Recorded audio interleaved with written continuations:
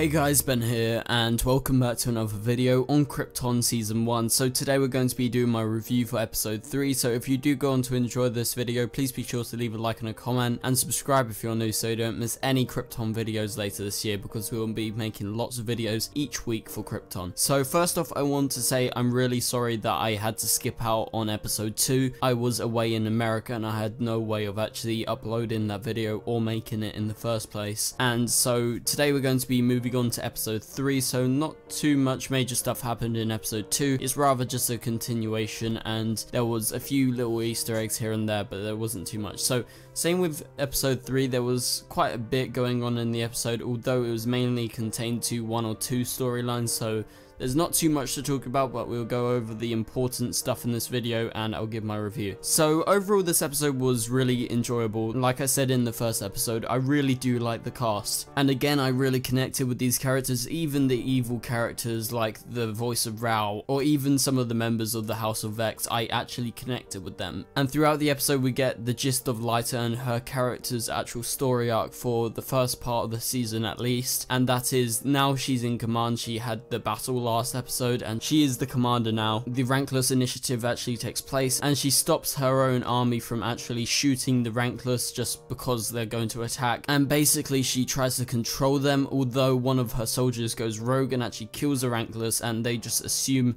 the fact that they are Black Zero because they didn't want this person who was saying nothing not to die. And so she's arrested, and obviously that's really exciting for us as a viewer because we really sympathize with the Rankless, and now we do sympathize for Lyta a bit more than say we did before. And so she's in command, so things are going to be changing around there. And throughout the episode, the main other storyline is the Brainiac storyline.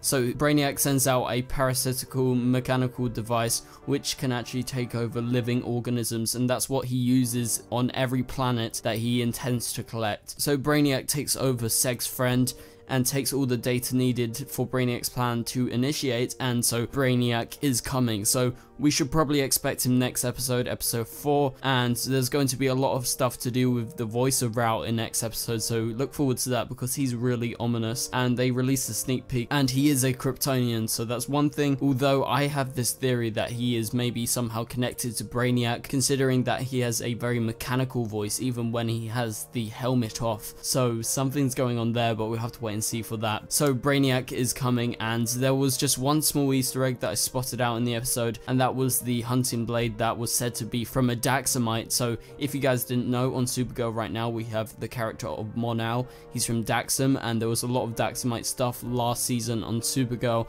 And basically who the Daxams are, they are the neighbors of Krypton. And so that's just a big Easter egg to the Superman and Supergirl lore in the DC universe. So maybe we should expect some Daxamites to show up at some point, considering they are neighbors and they did go to war at one point in Krypton's history. So thank you guys so much for watching, and if you did enjoy this Krypton video, please be sure to leave a like and a comment and share it with your friends, because I intend to make a lot of Krypton videos, and if your friends are watching it and they want some explanations or they want to see my reviews and my breakdowns for Krypton Season 1 and obviously the future seasons if we get more future seasons, please be sure to share it around. And anyway guys, I will catch you guys later. Goodbye.